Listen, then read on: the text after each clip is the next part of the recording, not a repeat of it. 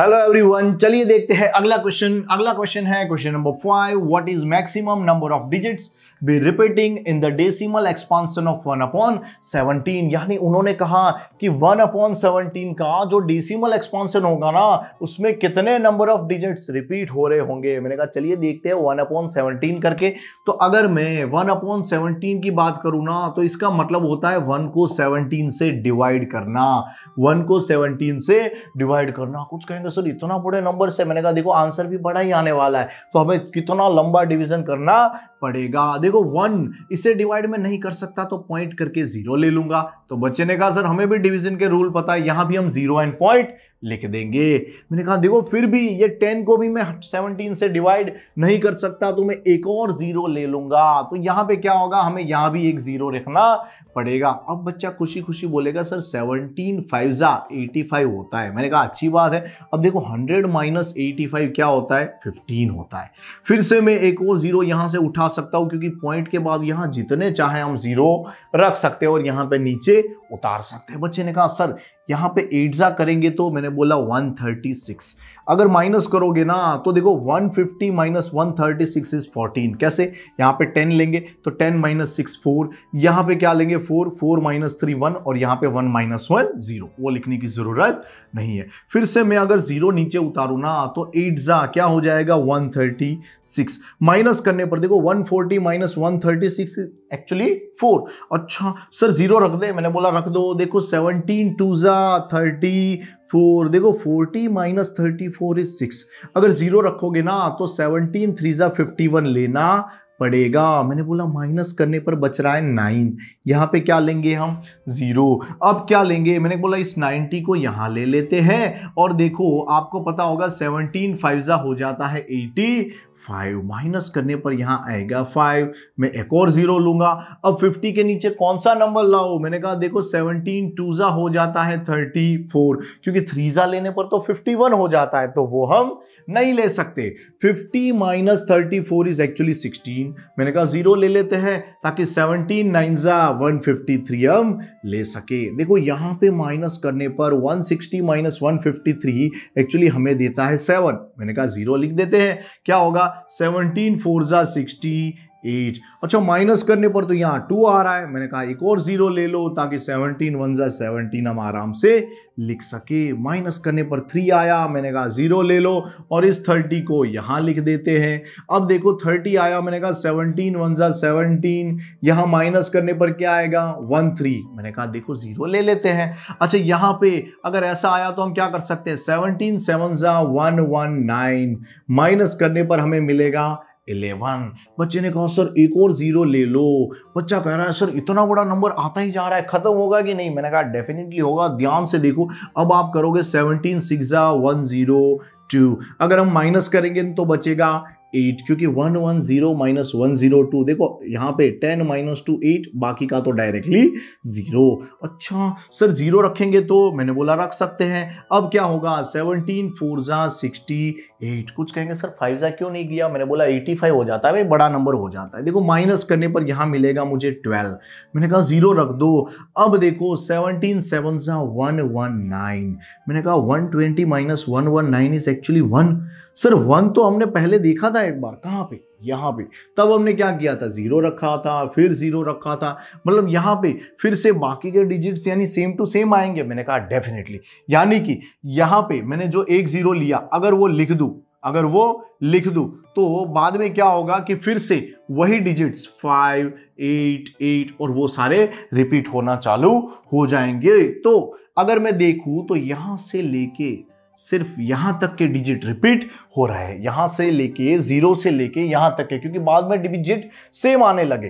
तो अगर काउंट करें 1 2 3 4 5 6 7 8 9 10 11 12 13 14 15 एंड 16, यानी कि 16 डिजिट के बाद क्या होता है, रिपीटेशन चालू। या हम कह सकते हैं कि टोटल 16 डिजिट्स का रिपीटेशन हो रहा है। यहाँ पे 16 डिजिट्स का रिपीटेशन हो रहा है। अगला क्वेश्चन है क्वेश्चन नंबर 6।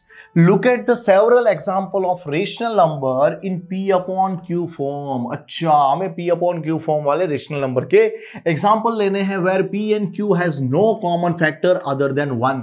यानी कि ये कहना चाहते हैं कि हमें लोएस्ट टर्म में लिखना है, क्योंकि लोएस्ट टर्म में ही ऐसा होता है। And having terminating decimal expansion. अच्छा, जिसका टर्मिनेटिंग डेसिमल एक्सपांशन हो, साथ में उन्होंने कहा can you guess what property Q must satisfy. मतलब उन्होंने कहा है कि Q की आपको कोई प्रॉपर्टी एज्यूम करनी है। देखो Q मतलब होता है डिनोमिनेटर, तो मैंने कहा सिंपली हम कह सकते हैं कि भाई 1/2 लू, 1/5 लू, या फिर 7/10 लू। तो मैंने देखा कि यहां पे देखो इन दोनों P एंड Q में कोई कॉमन फैक्टर नहीं था, यानी ये लोएस्ट टर्म में तो है ही, as well as P upon Q form में है, यानी कि ये रेशनल नंबर है, क्योंकि P एंड Q दोनों हमें इंटीजर दिख रहे हैं। अगर इसका डेसिमल फॉर्म निकालू ना, तो देखो 1/2 क्या होता है 0.5, 1/5 होता है 0.2, 7/10 होता है 0.7। तो इनका डेसिमल फॉर्म टर्मिनेटिंग भी आ गया।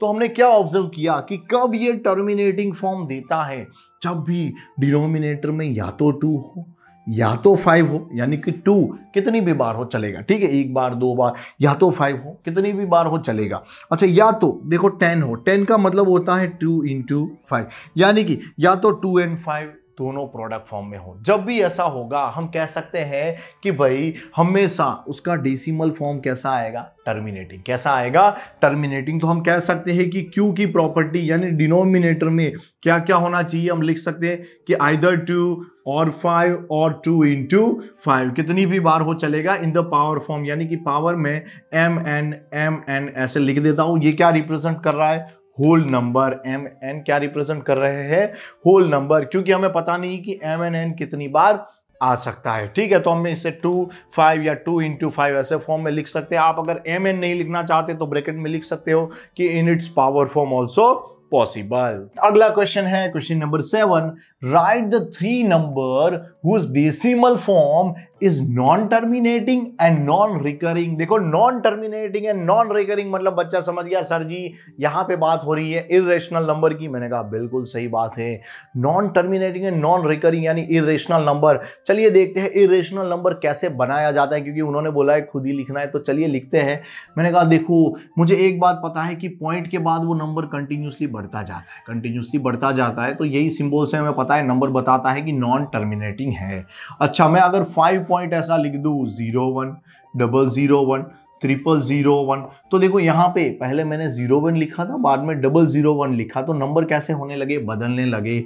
तो यहां पे नॉन टर्मिनेटिंग तो है, साथ में नॉन रिपीटिंग भी है। अच्छा, बच्चे ने कहा सर यानी कि हम ऐसे भी लिख सकते हैं 0.70, 700, 7000। मैंने कहा डेफिनेटली आप ऐसे लिखो और dot dot dot dot dot, तो क्या कहा जाएगा, इसे 70, इसे 700, इसे क्या बुला सकते हैं हम 7000। इस तरह से नंबर कंटिन्यूसली बढ़ रहा है। तो यहाँ पे सेम वे बच्चा ऐसे भी लिख सकता है 5.1325357345। देखो यहाँ पे भी जो नंबर मैंने लिखा ना वो सारे अटपट है, कोई पैटर्न नहीं है। देखो यहाँ 3 आया तो बाद में 2 आ गया, यहाँ 3 के बाद 5 आया, 3 के बाद 4 आया, मतलब नंबर हर बार बदलते जा रहे हैं। तो हम कह सकते हैं this all numbers are non terminating यानी कंटिन्यूसली बढ़ते जा रहे हैं, as well as non recurring यानी नॉन रिपीटिंग। तो ऐसे नंबर को हम क्या बुला लेंगे, इरेशनल नंबर। अगला क्वेश्चन है question number 8, find 3 different irrational number. अच्छा, इरेशनल नंबर एक्चुअली अगर डेसिमल फॉर्म में देखे तो non terminating and non recurring होते हैं between the rational number 5/7 and 9/11। देखो ये दोनों नंबर के बीच में अगर हमें ऐसा नंबर चाहिए तो हम कंफ्यूज हो जाएंगे।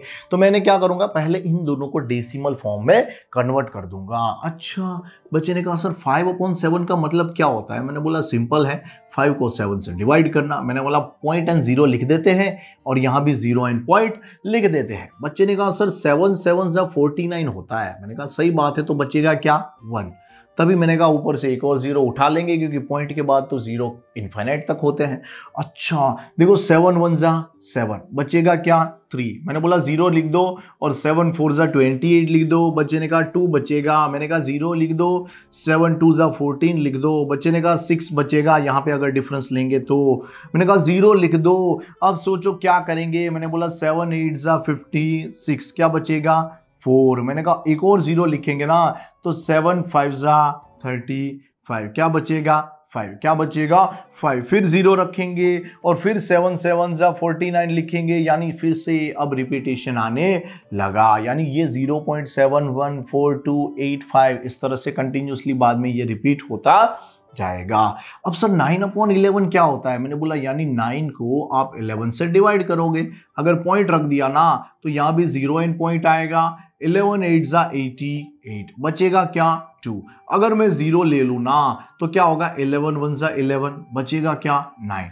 फिर से 0 ले लू ना तो देखो यहां पे मुझे पता है कि फिर से 8 जा 88, फिर से क्या बचेगा यहाँ पे 2 बचेगा, फिर क्या करूंगा 0 लिख दूंगा और क्या करूंगा 1 जा 11, and same way it will continuously go on. यानी कि ये 0.81 ये 0.71 के आजू बाजू के नंबर है।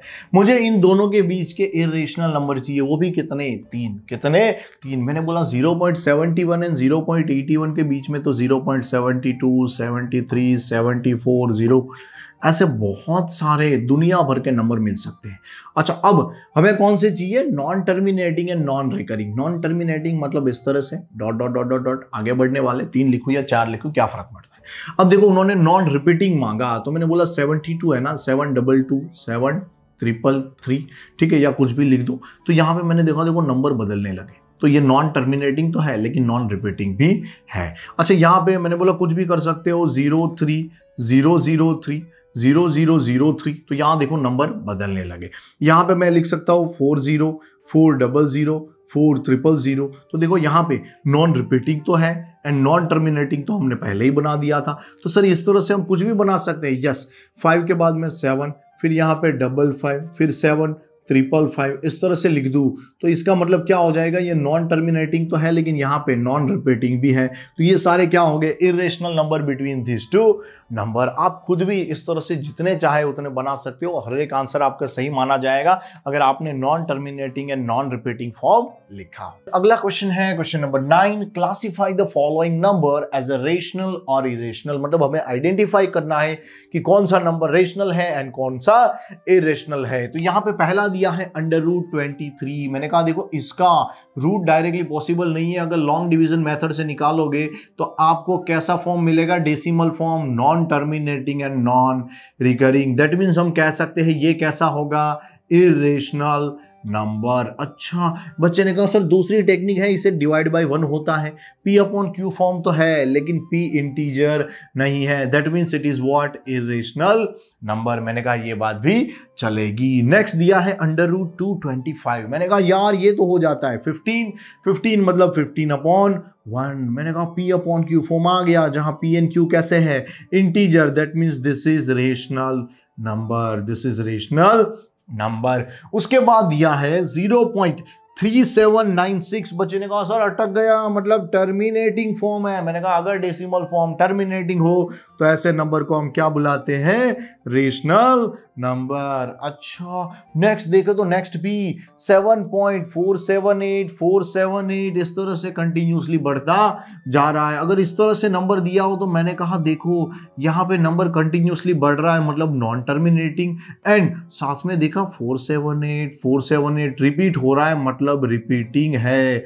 अच्छा दैट मीन्स हम कह सकते हैं दिस इज रेशनल नंबर। तो किसी ने कहा सर इरेशनल कब होता है, मैंने कहा यार नॉन टर्मिनेटिंग के साथ नॉन रिपीटिंग आ जाए ना तब हम उसे इरेशनल नंबर बुला सकते हैं। जैसे यहां दिया है 1 पॉइंट, देखो 10 बाद में 100 1000 एंड सो ऑन, ये कंटिन्यूसली क्या बताता है, नॉन टर्मिनेटिंग, और यहाँ पे कोई डिजिट्स रिपीट नहीं हो रहे सेम टू सेम, तो मैं कह दूंगा non repeating, that means this is irrational number which is are required answer.